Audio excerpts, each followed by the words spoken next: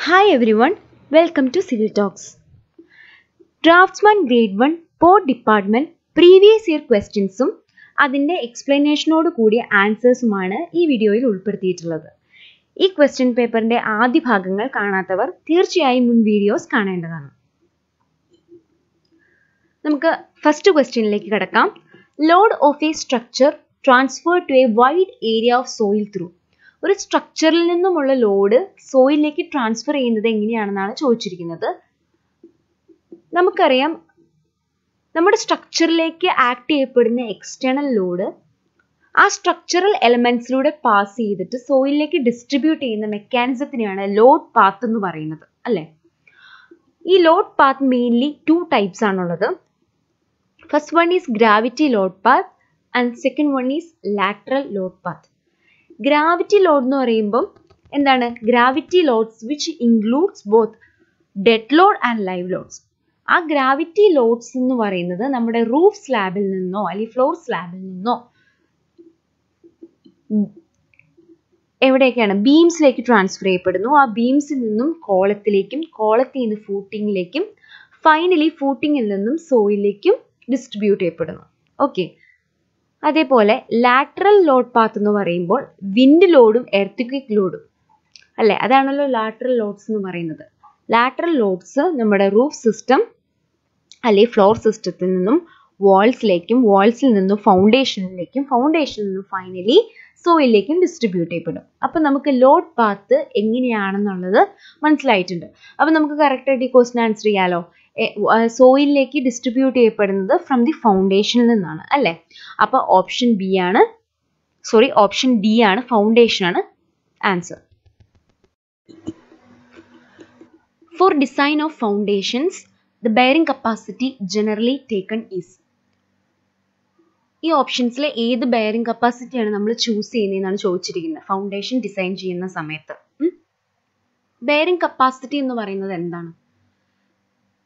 സോയിലിലേക്ക് വരുന്ന total ലോഡ്സിനെ withstand ചെയ്യാനുള്ള ആ സോയിലിന്റെ കപ്പാസിറ്റിനെയാണ് ബെയറിംഗ് കപ്പാസിറ്റി എന്ന് പറയുന്നത്. ഇനി സോയിലിലേക്ക് ആക്ട് ചെയ്യപ്പെടാവുന്ന ടോട്ടൽ പ്രഷർ എന്ന് പറയുന്നത് ഇൻക്ലൂഡ്സ് ഒന്ന് weight of the super structure, second self weight of the footing and third is ഓവർബർഡൻ pressure. ഓവർബർഡൻ pressure means the soil fils over the footing, ഇവിടെ rest ചെയ്യുന്ന സോയിൽ. ഇത്രയുമാണ് total pressure, സോയിലിലേക്ക് വരാവുന്ന total pressure എന്ന് പറയുന്നത്. ഈ ടോട്ടൽ പ്രഷറിനെയാണ് ഗ്രോസ് ലോഡ് ഇന്റൻസിറ്റി എന്ന് പറയുന്നത്. Okay, ഇനി ഷിയർ ഫെയിലിയർ ഉണ്ടാകാതെ സോയിലിന് ബെയർ ചെയ്യാൻ പറ്റുന്ന maximum gross load ഇന്റൻസിറ്റിനെയാണ് ultimate bearing capacity എന്ന് പറയുന്നത്. ഓക്കെ, ആ മാക്സിമം വാല്യൂവിനും കുറച്ചും കൂടുതൽ അഡീഷണൽ ആയിട്ട് വീണ്ടും ലോഡിങ് വന്നിട്ടുണ്ടെങ്കിൽ തീർച്ചയായിട്ടും ഷിയർ ഫെയിലിയർ ഉണ്ടാകും. അപ്പോൾ അതൊരു ബൗണ്ടറി ആണ്. ഓക്കെ, അതാണ് അൾട്ടിമേറ്റ് ബെയറിംഗ് കപ്പാസിറ്റി എന്ന് പറയുന്നത്. ഓക്കെ, ഇനി ഗ്രോസ് ലോഡ് ഇന്റൻസിറ്റിയിൽ നിന്നും ഈ ഓവർബർഡൻ പ്രഷർ, അത് ഓൾറെഡി സോയിൽ എക്സിസ്റ്റഡ് ആണല്ലോ. അപ്പോൾ കൺസ്ട്രക്ഷന് മുന്നേ സോയിൽ എക്സിസ്റ്റഡ് ആണ്. അപ്പോൾ കൺസ്ട്രക്ട് ചെയ്ത് കഴിയുമ്പോൾ വരുന്ന ഈ weight of the super സ്ട്രക്ചറും self വെയിറ്റും ആണ് നെറ്റ് ലോഡ് ഇന്റൻസിറ്റി എന്ന് പറയുന്നത്. അപ്പോൾ ഗ്രോസ് ലോഡ് ഇന്റൻസിറ്റിയിൽ നിന്ന് ഓവർബർഡൻ പ്രഷർ ഡിഡക്ട് ചെയ്തിട്ടുള്ളതാണ് നെറ്റ് ലോഡിംഗ് ഇന്റൻസിറ്റി എന്ന് പറയുന്നത്. അപ്പോൾ ഷിയർ ഫെയിലിയർ ഉണ്ടാകാതെ സോയിലിന് വിത്ത്സ്റ്റാൻഡ് ചെയ്യാൻ പറ്റുന്ന maximum net load ഇന്റൻസിറ്റിനെയാണ് net bearing capacity എന്ന് പറയുന്നത്. Okay, net ultimate bearing capacity എന്ന് പറയുന്നത്. ഇനി തീർച്ചയായിട്ടും ഡിസൈൻ ചെയ്യുന്ന സമയത്ത് നമ്മൾ തീർച്ചയായിട്ടും സേഫ്റ്റി ഫാക്ടർ കൂടി കൺസിഡർ ചെയ്യേണ്ടതുണ്ട്, അല്ലേ? അപ്പോൾ ഒരു ഫാക്ടർ ഓഫ് സേഫ്റ്റിയും കൂടെ ഇൻക്ലൂഡ് ചെയ്ത് ഒരു 2.5 to 3 ഫാക്ടർ ഓഫ് സേഫ്റ്റിയും കൂടെ കൊടുത്ത് നമ്മൾ ചെയ്യുവാണെങ്കിൽ, net ultimate bearing കപ്പാസിറ്റിയിലേക്ക് factor of സേഫ്റ്റിയും കൂടെ കൺസിഡർ ചെയ്യുവാണെങ്കിൽ we get net safe bearing capacity.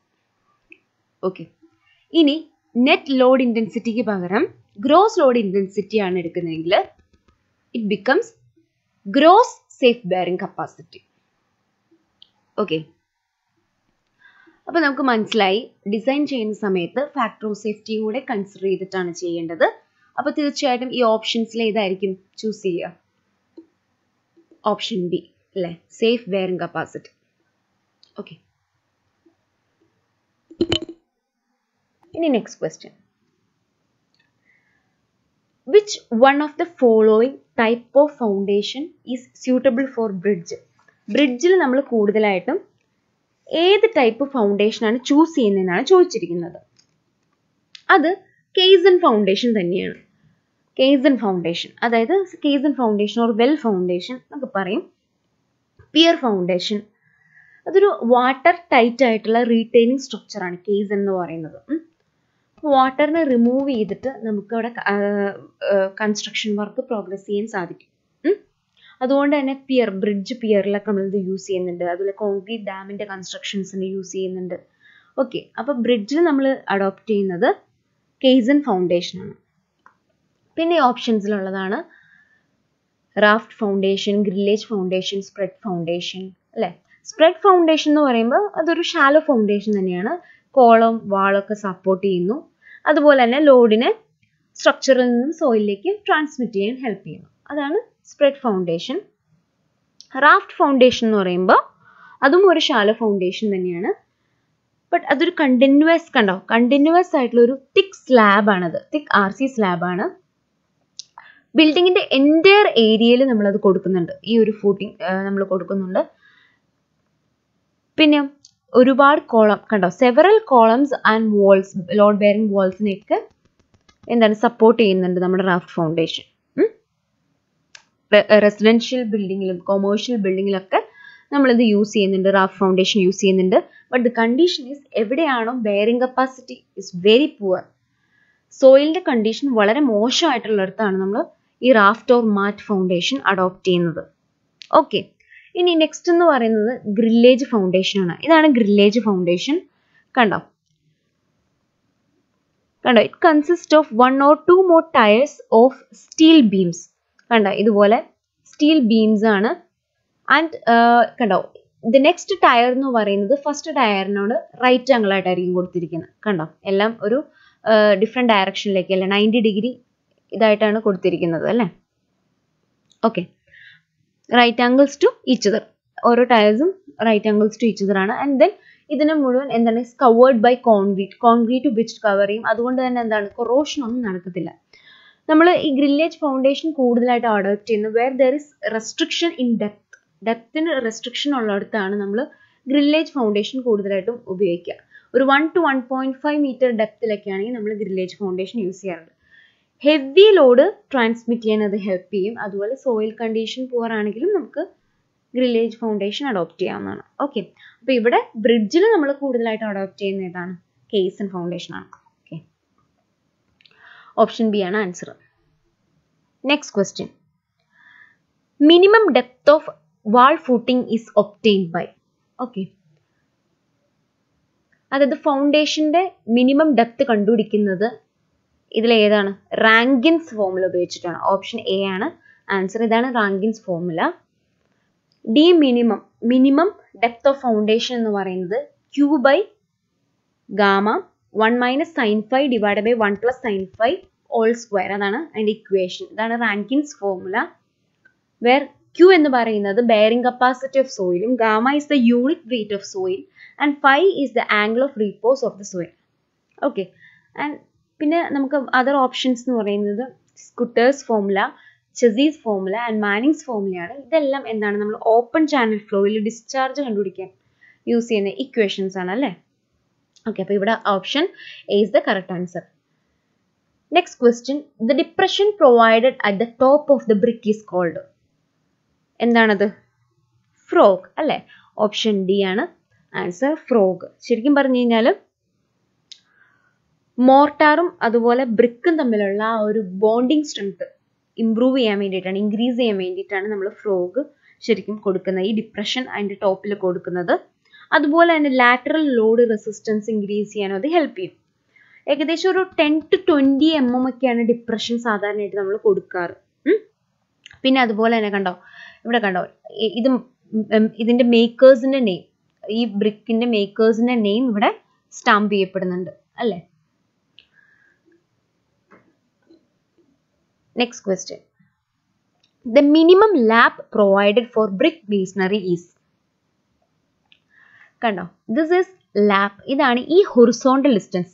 രണ്ട് സക്സസീവ് ആയിട്ടുള്ള കോഴ്സുകളുടെ വെർട്ടിക്കൽ ജോയിൻറ്റ്സ് തമ്മിലുള്ള ഹൊറിസോണ്ടൽ ഡിസ്റ്റൻസ് ആണ് ലാപ്പ് എന്ന് പറയുന്നത്. ഓക്കെ, ആൻഡ് ലാപ്പ് ഡിസ്റ്റൻസ് എന്ന് പറയുന്നത് should be minimum of 1/4 of the brick length. അത്രയാണ് പറയാറ്. ആൻഡ് ഇറ്റ് ഈസ് 50 mm ആണ് കേട്ടോ. മിനിമം 50 mm എങ്കിലും ലാപ്പ് ബ്രിക്ക് മേസണറിയിൽ പ്രൊവൈഡ് ചെയ്തിരിക്കണം. Okay, option C is the correct answer. Next question. Brick masonry should not be constructed in a day more than a height of 1.5 meter ആണ്. 1.5 meter വരെ ഹൈറ്റിലാണ് ഒരു ദിവസം നമ്മൾ construct ചെയ്യാറുള്ളൂ brick masonry. Okay, option B is the correct answer. Next question. The deposits on the surface of brick caused by alternate wetting and drying is called. എന്താണ്? അതും നമുക്ക് വളരെ കറക്റ്റായിട്ട് അറിയാവുന്ന ഒരു കാര്യമാണ് അല്ലേ? എഫ്ലോറസൻസ്. എഫ്ലോറസൻസ് ആണ് അതിൻ്റെ ആൻസർ.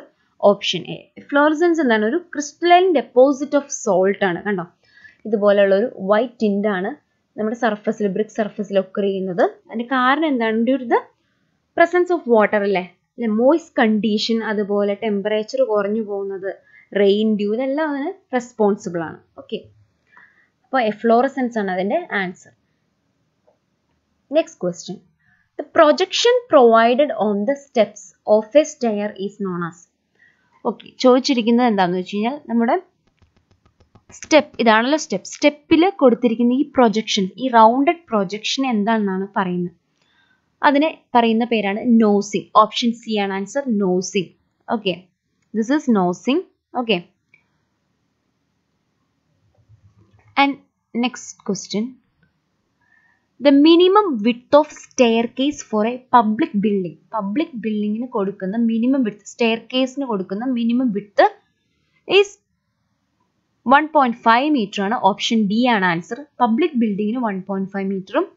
ഇനി ഇൻ കേസ് റെസിഡൻഷ്യൽ ബിൽഡിങ്ങിന്റെ കാര്യമാണ് ക്വസ്റ്റ്യനിൽ ചോദിക്കുന്നതെങ്കിൽ residential ബിൽഡിങ്ങിന് which is 0.8 to 0.9 metre ആണ് നമ്മൾ യൂഷ്വലി അഡോപ്റ്റ് ചെയ്യുന്നത്, മിനിമം വിഡ്ത്ത് ആയിട്ട് അഡോപ്റ്റ് ചെയ്യുന്നത്.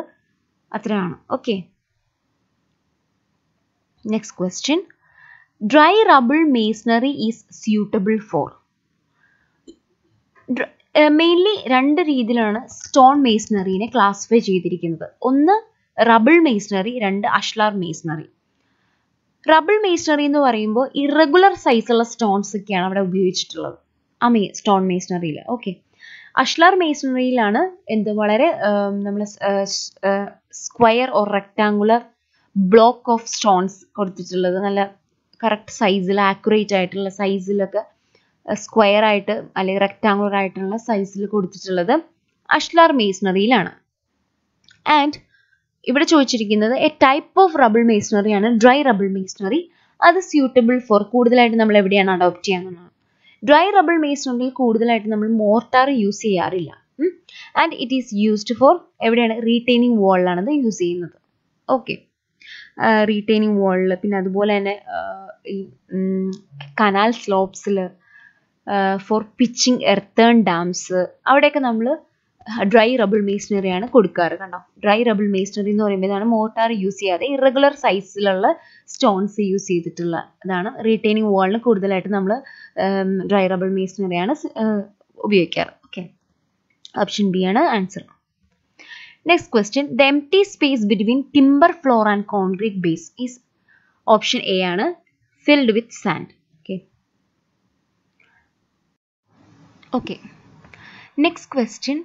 The space available between the floor and the bottommost surface of the structure above the floor in a room is known as.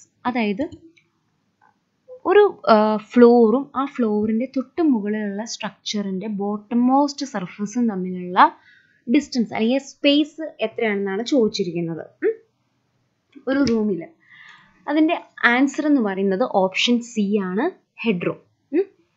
ഇനി head room എന്താണെന്ന് നോക്കാം. Head room എന്ന് പറയുന്നത് actually ഒരു person വളരെ comfortable ആയിട്ട് മൂവ് ചെയ്യാൻ വേണ്ട മിനിമം വെർട്ടിക്കൽ ഹൈറ്റ്, അതാണ് ഹെഡ് റൂം എന്ന് പറഞ്ഞ് ഉദ്ദേശിക്കുന്നത്. ഓക്കെ, അതായത് it is A minimum height required above A floor space for a person to move comfortably without hitting any element above. Okay, അത് ഡിഫറെൻറ്റ് കേസസിൽ അത് നമുക്ക് പറയാൻ പറ്റും. അതായത് ഇപ്പോൾ ഈ കേസിലാണെങ്കിൽ എന്താണ്, ഒരു ഡോർ ഓപ്പണിങ്ങിലൂടെ ഒരു പേഴ്സണ് മൂവ് ചെയ്യാൻ പറ്റണം, വളരെ കംഫർട്ടബിൾ ആയിട്ട് മൂവ് ചെയ്യാൻ വേണം. അപ്പോൾ അതനുസരിച്ചിട്ടായിരിക്കണം ഹെഡ് റൂം ആ ഒരു ഹൈറ്റ് കൊടുക്കേണ്ടത്.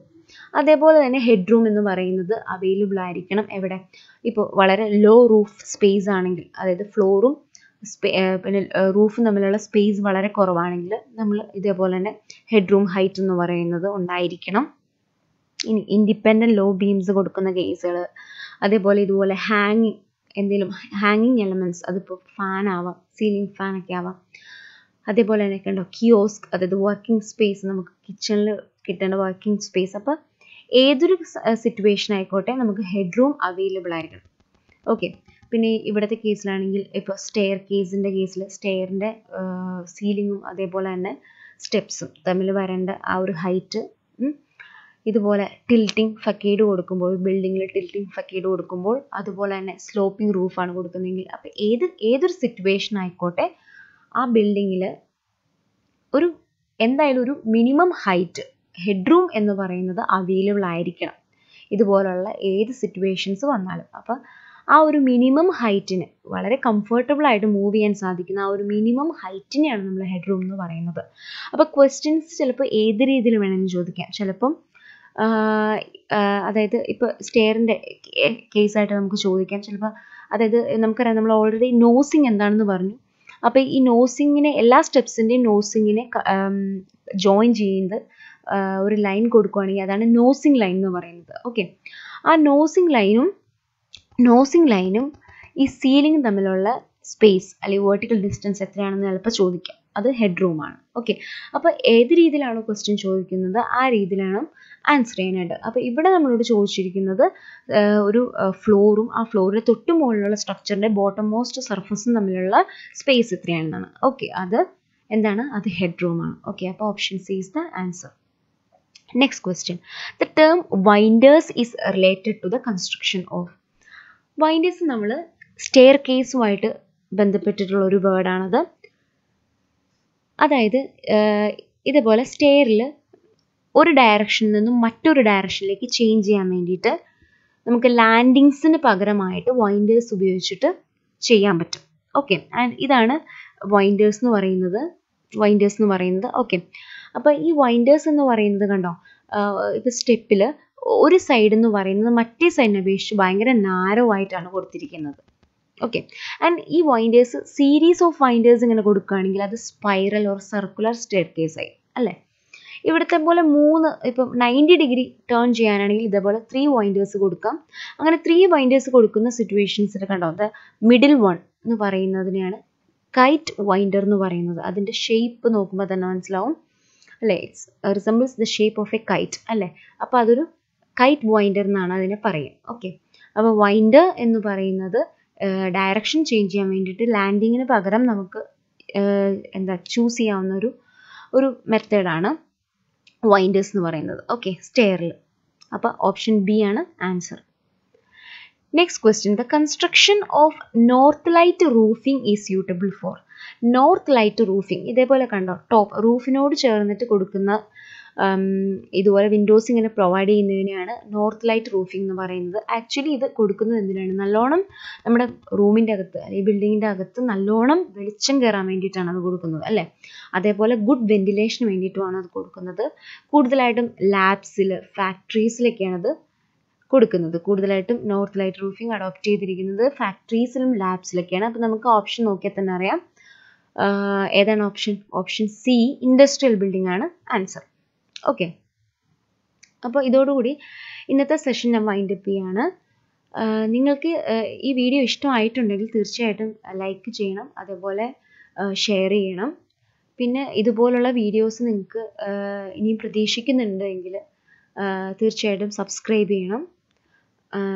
And thank you for watching.